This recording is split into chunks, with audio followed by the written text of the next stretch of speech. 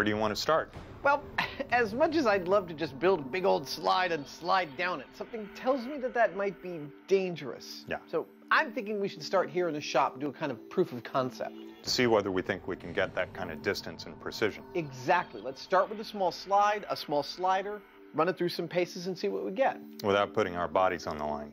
Yet. Yeah. It's a slippery slope to the truth, so they're starting with a proof of concept, and here's what they're looking for. Doing a scale water slide experiment is a bit of a problem because gravity doesn't scale. But it's no big deal because I only need our little dummy to land in about the same spot over and over again, because if he doesn't, he's toast. Secondly, based on our video, to scale, I need him to travel about 16 feet. 16 feet is the approximate X marks the spot for the kiddie pool. Mind if I take a quick look how he slides? Not at all. Knock yourself out. If we get those things, then this might actually be doable. Not that bad. But not close to leaping off of that and going 15 times his own height. No water.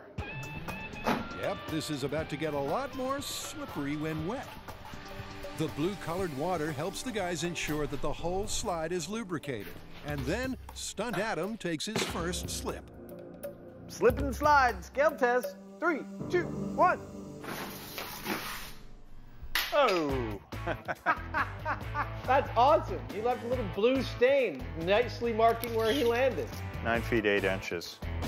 9 feet is hardly the 16 feet Jamie was looking for, but the guys have a slippery trick to try.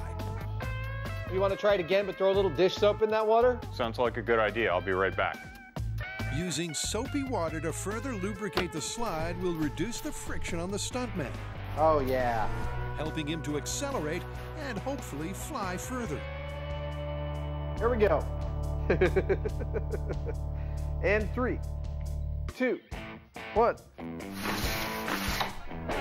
Boom! Sure enough, the soap surfactants made Mini Adam go the distance. But what about accuracy? Here we go. Looking for the same spot.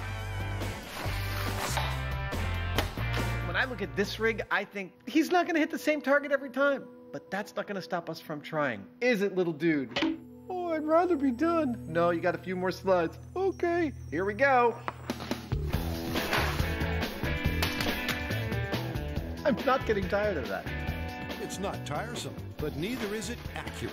So Jamie's got a plan. I'm wondering about fixing him so he's in this position. Yeah. Binding the arms and legs should streamline Mini Adam and help him to land in the same place twice. But before he flies, the slide needs another spritz of soapy water. I figure we should use something like this for the full-size ramp, you know, but larger, like one of those handheld weed sprayers. I can't see it putting out anywhere near enough liquid. I think it will. If you want to bring it, that's fine. But I swear, if we end up using it to cover the ramp, I'll pay you $100. All right, then. The gentleman's wager stands. 3. So the tiny slider is tossed down the slide Super! again and again. Woohoo! Boom! That actually was pretty close to the last one. It was. And he even landed feet first again. Both times? Yep. Nice. And soon enough, a pattern starts to emerge. Super! The more they send streamlined Adam down the slide, Getting pretty much in the same area. Go ahead and mark it again. I'm getting kind of excited. the more predictable his landings become. You know, Jamie, after all the weird crap we've rigged for commercials, I totally did not expect it to get so consistent. Yep, I got 3 in a row here within an inch of each other. Nice. Let's look at how our criteria stacks up. The first thing is that we need our little dummy to land in exactly the same spot. And all these landings are within a few inches. That works. Secondly, to match the video, we need him to come to about 16 feet. And we got landings between 13 and 19 feet, so this might actually work.